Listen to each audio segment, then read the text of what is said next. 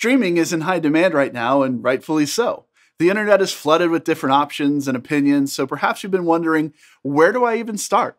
Our helpful tip today will provide you with the direction you need to make a crucial decision about the foundation of your entire streaming system.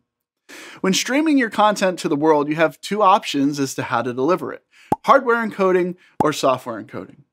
Hardware encoding uses a dedicated piece of equipment that encodes and streams your content without the need for a computer, while software encoding is a program on your computer that encodes and streams your content.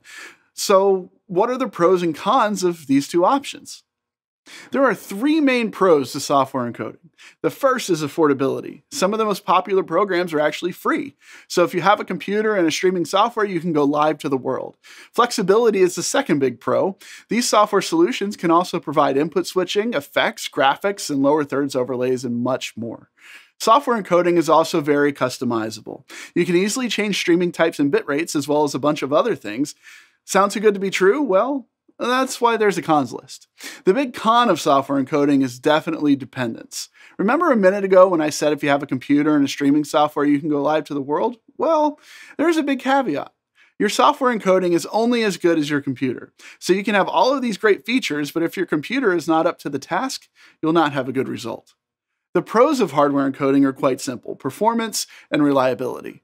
Hardware encoders are built to do one thing, and that's encode. They aren't bogged down by any system processes in the background or reliant on shared resources from a computer.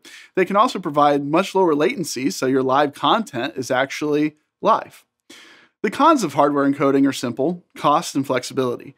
These encoders start at several $100s and go up into the thousands of dollars. But when you factor in the cost of a powerful computer for encoding, is it really any different? Many hardware encoders also aren't very flexible. They do one thing and do it one way, so you will need additional hardware components to accomplish any other tasks. After reviewing these pros and cons, tell us below which encoding option you find to be a better fit for your situation. If you have any questions or feedback, or even any other topics you'd like us to cover, be sure to hit us up in the comments below. And as always, like, share, and subscribe.